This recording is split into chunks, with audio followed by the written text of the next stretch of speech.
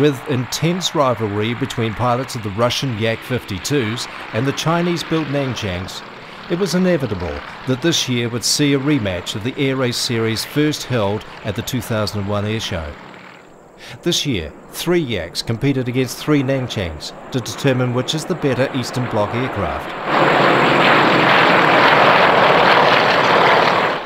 Gaining height to avoid the hills at the eastern end of the course, the aircraft can make a high-speed downhill run to the west.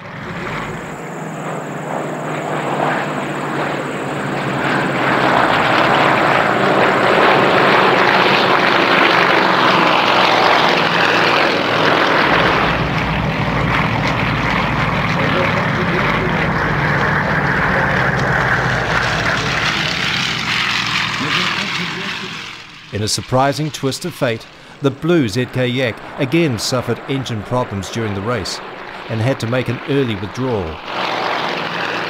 Pulling up to gain height and clear the other racing aircraft, the Yak then came in for a smooth and trouble-free landing. As with the inaugural event in 2001, this year the 2-race series was won once by the Yaks and once by the Nanchangs, meaning that the rivalry between the two camps is set to continue for a while longer.